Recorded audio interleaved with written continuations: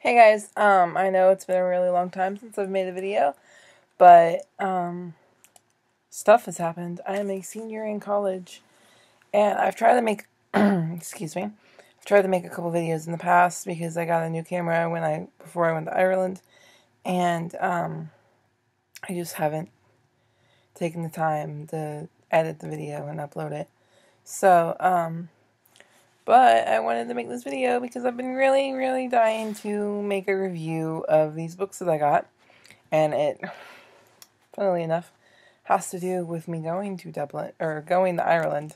Not just Dublin. It happened in Dublin, but it wasn't just Dublin. So, I know that I'm supposed to be reviewing Star Wars books, but my interest has changed even though I have a Star Wars shirt on, and The Force Awakens comes out in 10 days. But this is not what I'm going to be talking about. What I am going to be talking about is Terry Pratchett's Discworld. Now, there's a little bit of a story involving this book and its beautiful cover, and it involves when I went to Ireland. I have known my friend Chloe for 10 years. We met when I was 11, and she lives in Scotland, and I've never met her before until this point. And I told her when we were going to be in Ireland and when we were going to be in Dublin, and she decided to meet us in Dublin. And she was only there for about a day and a half. Well, a night and a little bit. They left the next morning. They got there and they left the next morning. So a day. And when I was with her, we discovered this really, really, really nice bookstore. And we did like a little book exchange thing. And I bought her a Dresden Files book, and she bought me The Color Magic. Just hit myself in the face. And she had told me about this a really long time ago, like when we originally had first met. We talked about Harry Potter all the time. That was like our bonding point. We role played or whatever. And I asked her what her favorite non-Harry Potter book was, and she told me The Color of Magic by Terry Pratchett, which is the book I'm holding in my hand. And I looked it up at the time, and I was like, oh, that sounds cool, whatever. I don't remember what I was thinking. It was 10 years ago. And I never, went out and looked for it, because I had never heard of it before. And I read this book. I read the first prologue, actually, and it was hilarious. Basically, the Discworld, if you don't know, is literally a disc, a flat world. On the backs of 4 elephants, and they are standing on the back of a giant sea turtle named the Great Atune. When you start out like that, you can't take it very seriously. I know, and you shouldn't, because it's comedic fantasy. So story over. Basically, I'm going to do a review of the first 3 books. However, I'm going to go ahead and say that The Color of Magic and the sequel, The Light Fantastic, can be treated as, and kind of should be treated as, one book. Because The Light Fantastic picks up exactly where The Color of Magic leaves off. I love these books so much that I actually decided to write my senior thesis on it. And over the course of the next, 4 weeks, I have to read the rest of them, and I'm on book 4. So, that'll be fun. But, basically, to sum these up, The Color of Magic and The Light Fantastic are about a wizard named Rincewind, and he is a completely failure of a wizard. He only knows one spell that he can't do. So, there's this grimoire, basically, and the grimoire has 8 magical spells.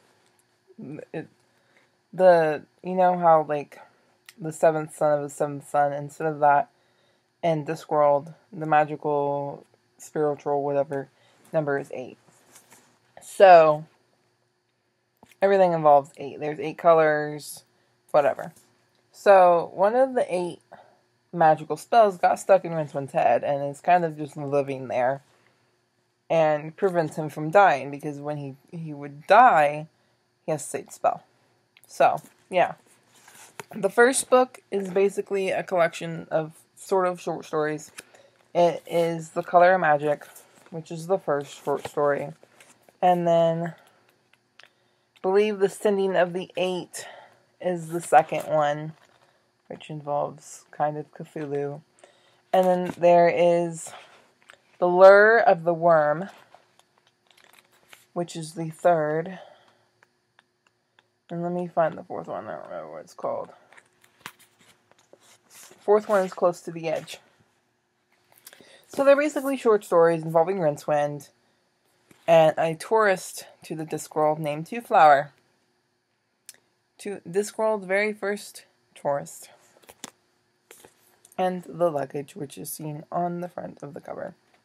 However, The Light Fantastic picks up exactly where The Color of Magic ends. And instead of being a short story collection split up in chapters thing,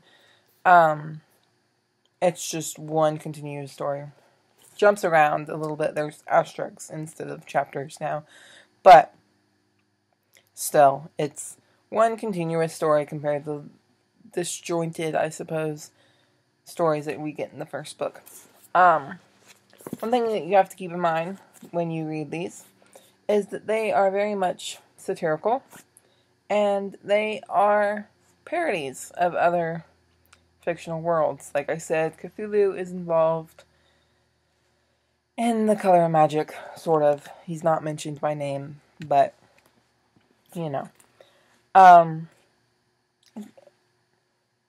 There are very many, very, very many laugh out loud moments in these two books. They're just great. There's also a movie, BBC movie, based on it. I've only watched the first part, though, I think. I might have watched the second part. I don't remember. I don't know. I feel like we haven't, because I don't remember some of the characters. So I feel like we haven't. And that also is good. The first part that I watched, anyways, it was pretty loyal. At least, in my opinion. Okay, on to book 3, which is called Equal Rights. Equal Rights is not about Rincewind, but is about a little girl who is 8 years old named Esk. Eskarina Smith was supposed to be the 8th son of an 8th son, so a wizard came up to her father and was like, "Hey, I want to bless your baby with my powers so he can be a wonderful wizard in the future." But before that wizard died, they did not check to see if the baby was a boy or a girl. The nanny knew, or the granny knew. And Granny Weatherwax is a witch. And wizards cannot be female. And witches cannot be male. So you got a little 8-year-old girl who has wizard powers, but cannot be a wizard by Unseen University's rules. But she can be a witch. But wizards have a different kind of magic than witches. This book is very cute. I like it a lot. I'm semi-obsessed with it, actually. I really look forward to reading the young adult novels by Terry Pratchett, which I also own. Which, don't get me started on my book haul that I need to do, but I haven't because there's 50 books that I need to go through, but shh. The young adult books also involve Granny. These covers are great. They're not accurate in any manner, but they're great. And Esk apparently makes an appearance in these young adult novels. One of them.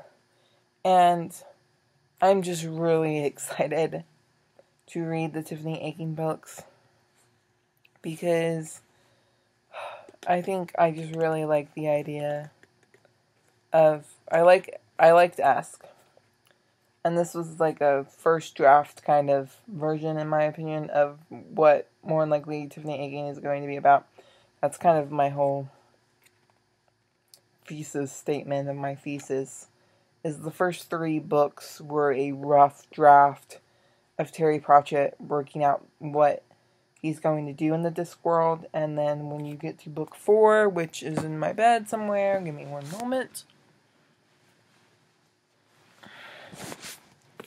you get the book 4, which is called Mort. He gets more into the skin of the Discworld. He develops it more. And my whole thesis is about how the development of the Discworld went from satirical fantasy to humorous fantasy, and what that means, and how he went about it while developing his world. So, next couple of weeks, I'm probably going to do a lot of these videos. I'm sorry they're so short. I would write out a long sort of review thing, but honestly, I really don't have time. This week is Dead Week, which is the week before finals, last week of classes, and then next week is finals. And then after that I'm working 30 hours and I have 4 days off. Woo. But I'll let you guys go now. I just wanted to make this video, and I'm so excited that I did. Yay! Okay, I hope everyone has a good day.